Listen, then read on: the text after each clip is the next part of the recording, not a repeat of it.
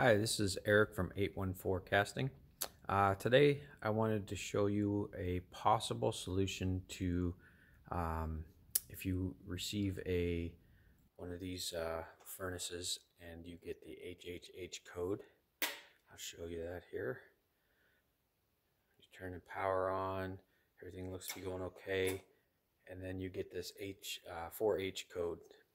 And what that 4H code is it is your thermocouple. So I'm going to show you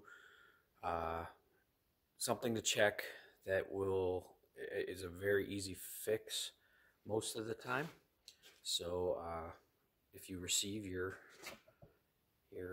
furnace and get those 4H's, I'll show you what to check first. So first you want to shut it back off, and very important, unplug it.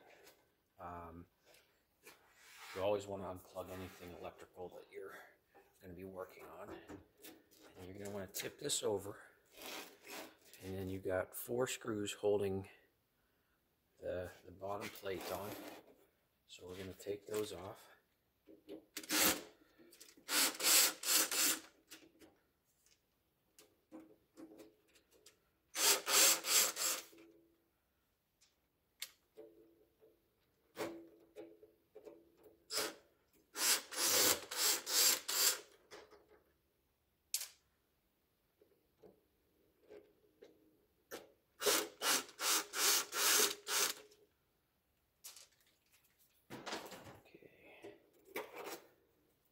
With that off, you're going to want to look at the thermocouple and where that is. Behind all these wires back here, this is your thermocouple. Okay, and I think what's happening, I over exaggerated this just so that I could get the HHH code again. But with this unit, whenever I received it, it was down in there. It looked like it was okay, and I believe that it was probably okay coming from the factory. You'll see how the ends of this, there's a kind of a ball of solder. I think what's happening is when they screw the screw on there, it's hitting this ball, and through shipment I think it actually ends up sliding down. So you want to check both of these screws back here if you're getting that code, to make sure that they're tight and the wire should not move at all. So what we're going to do is we're going to take that, we're going to put this wire back on.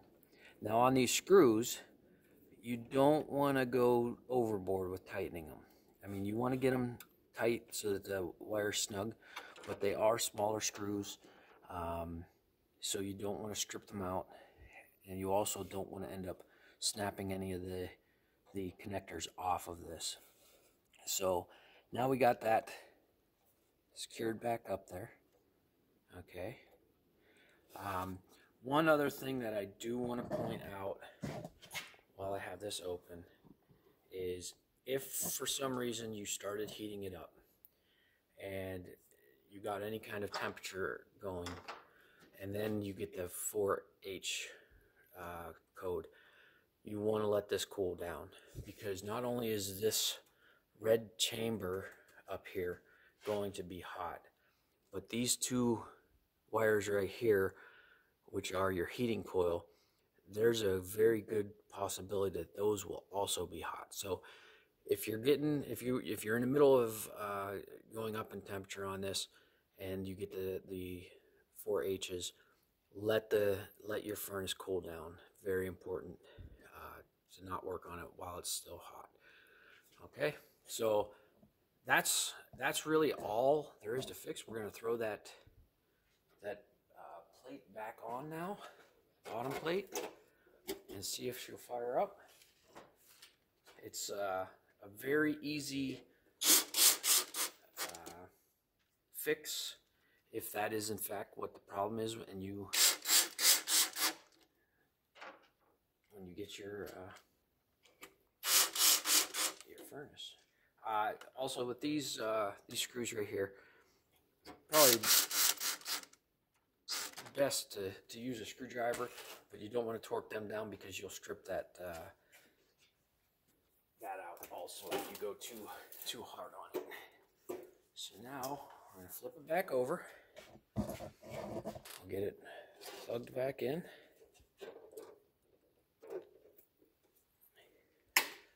Turn it on.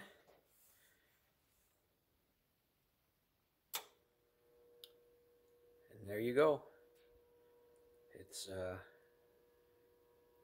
4H code is gone, and it will start raising in temperature here shortly.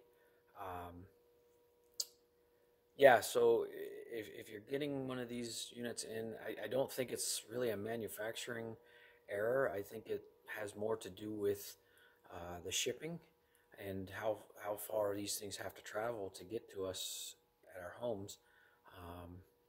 And it's just the wires came loose, and it's an easy way to check. So if you get this furnace and you've been waiting for it, you're excited to use it, and then you turn it on and you got that 4H's, don't panic. It's at most 6 screws that you got to deal with, and get them wires secured back up and you'll be melting in no time. All right, thanks for watching. Hope this helps.